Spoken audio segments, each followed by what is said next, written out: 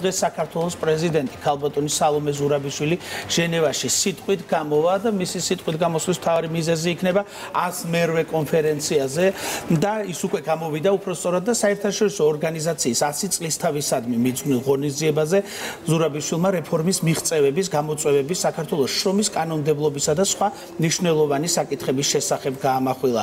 ყურადღება შრომის საერთაშორისო ორგანიზაციაში საქართველოს პრეზიდენტის გამოსვლა ძალიან სიმბოლურია დაახლოებით ერთი საუკუნის წინ 1921 წლის 12 იანვარს საქართველოს პირველი რესპუბლიკის საგარეო საქმეთა მინისტრმა ევგენი გეგეჭკორმა სწორედ ამავე უწყებას თხოვნით მიმართა შრომის მსოფლიო ორგანიზაციაში საქართველოს სწრაფი გაწევრიანების შესახებ სამწუხაროდ მაშინ საქართველოსთან გაგზავნილ წერილს საბჭოთა ოკუპაცია მოუსწრო და მაშინ ქვეყნის შრომის მსოფლიო ორგანიზაციაში გაწევრიანება ვერ მოხერხდა.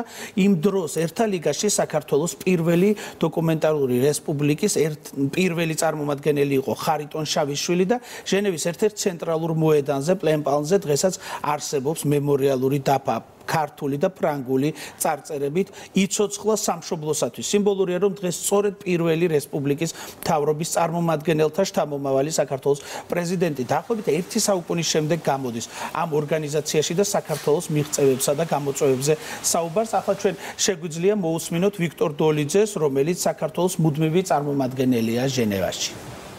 პრეზიდენტი 100 წლის შემდგომ მიმართავს ორგანიზაციას, რომელსაც ჯერ კიდევ საქართველოს დემოკრატიული რესპუბლიკის დროს იმჟამინდელმა საგარეო საქმეთა მინისტრმა ევგენი გეგეჭკორმა მიმართა სწორედ აილოს შრომის საერთაშორისო ორგანიზაციას, რაც შეიძლება დროული გაწევრიანების მიზნით. მნიშვნელოვანია აღინიშნოს ის, რომ იმ პერიოდში ჩვენ ყავდა ჟენევაში მუდმივი წარმომადგენელი ელჩი ბატონი ხარიტონ შავიშვილი, რომელიც დაკრძალულია სხვათა შორის ჟენევაში.